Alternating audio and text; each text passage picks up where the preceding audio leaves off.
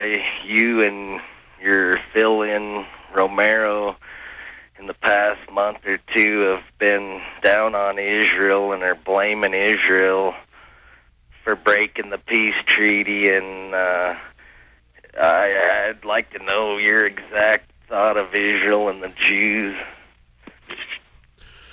Kirk, look, we're here talking about economic issues. I try not to get into this endless, ongoing debate. And I get attacked by those that say I'm too easy on Israel. I get attacked by those that say I'm too hard on Israel.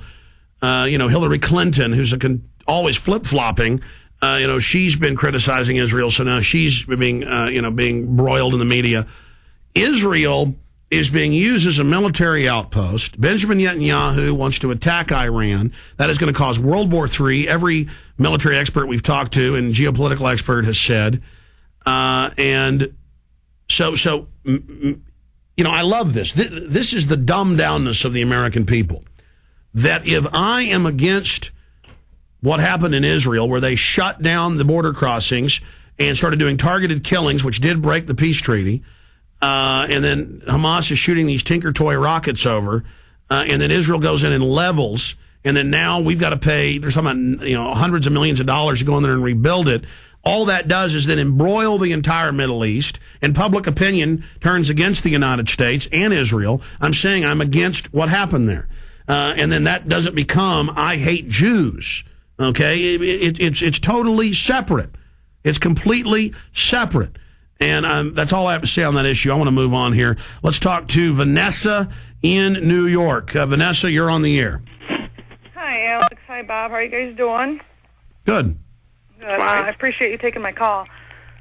I have a question, actually. I don't know if you want to say it's based on the economic problems, so I hate to get off subject. Hey, it's fine. Nobody calls in about subjects on this show. Go ahead. I heard this morning on another radio show that they're putting through Bill H.R. 1105, talking about the RFID and the NAIS chip. And I want to know what I can do, where I can go to protest this, just a lead or something like that. Okay, well, let me tell you. I mean, well, this is economic, because the big agribusiness wants to shut down family farms and ranches. They've written the federal regulations that aren't law, but through fiat or enforced as law at the state level, to where small farms and ranches have to put a $15, $20 tag on a $5 chicken, bankrupts them. Or where you have to have your premises registered and then you waive your rights in that contract. Now, only a few states pass it as law, like Texas, but then that got defeated in the courts, but they still go ahead with it. Bob, do you want to comment on the National Animal ID and the premises ID? It's really out of my category. I know what you know, generally speaking, and that's it. Yeah, so, ma'am, I mean, people are fighting the animal ID, premises ID everywhere, and I would just Google NIS or, animal ID, premises ID in your state if you want to fight it. Or there's national groups fighting it. We've had a lot of those groups here on the show. I appreciate it. And also I have a comment on CNBC's reaction to Ron Paul. They said that they were going to come back when they were playing something more substandard, and I just thought that was great that they admitted that. In fact, I have the transcript here. They said, we're going to come back. I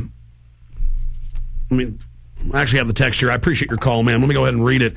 Haynes says, this is not going as planned. No, it is not. This is when they cut away from Ron Paul.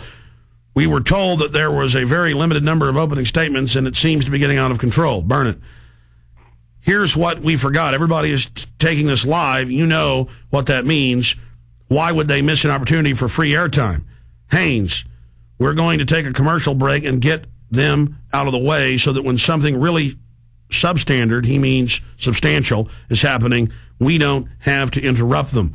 So the image here is, how dare these elected congressmen who are supposedly over the Federal Reserve, which they're not, bring up the fact the Federal Reserve is destroying America. How dare them? We'll cut back once Bernanke's up there.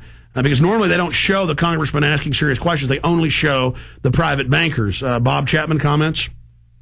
We're carrying that piece from InfoWars in tomorrow's issue. And so you'll be able to see it there as well as on Alex's site. Absolutely. And I saw the live version, and that's exactly the way it happened, and I was surprised because they've admitted that they're managing the news.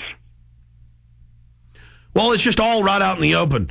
Let's go ahead and talk to Brent in Texas. Brent, you're on the air. Yeah, hey guys. Thanks for all the information you put out. It's really incredible. I don't know how you can put out so much material consistently, but I'm thankful that you do. Question was for Bob, and I emailed you about this, so I'm glad I got through. I'm very surprised. Thanks for taking calls just for Bob today. You bet. You're on the air, sir. Yeah. So, Bob, the question was, I know you're familiar with Prechter's Elliott wave analysis because you've commented on it on occasion in the newsletter. But, lately, I think it was in the last week or so, he came out and basically said, in this what he calls a grand supercycle bear market, that he'd be surprised if futures even existed after it's over. Now, he didn't give any kind of timeline because that's impossible, but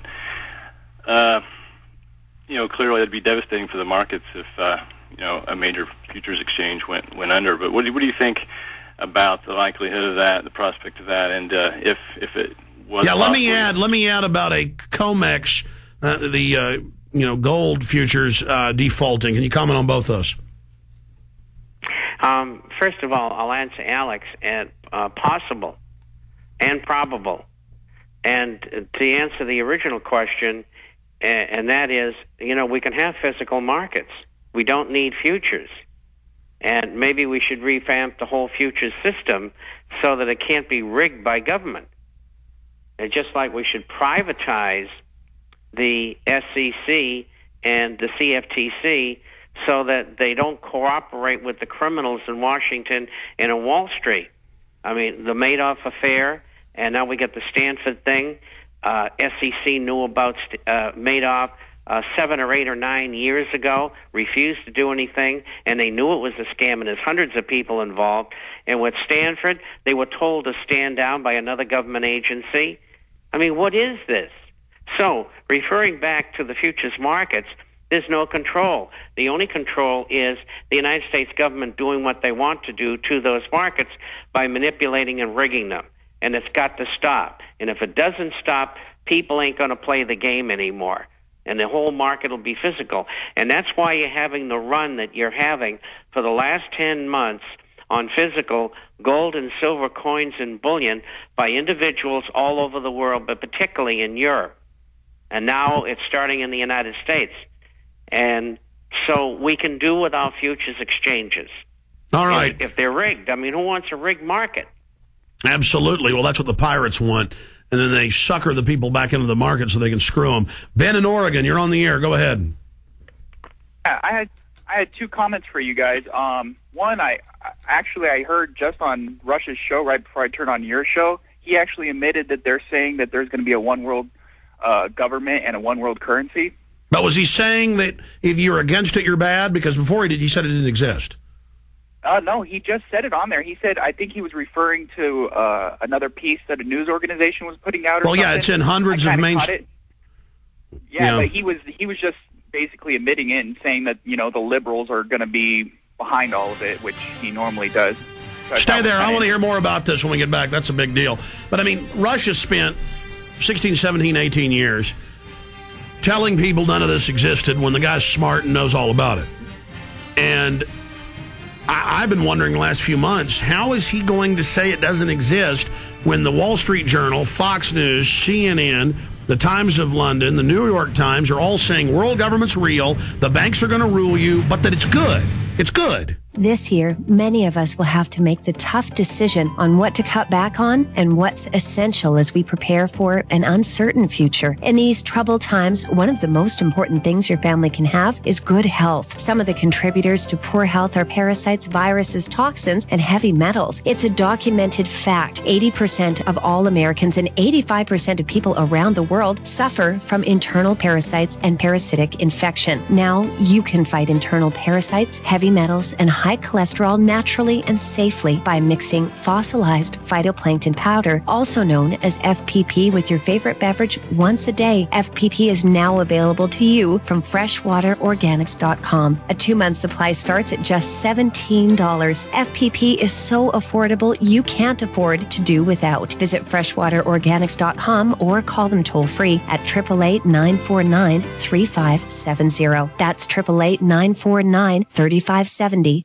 May I have everybody's attention, please? I've come with a message of information.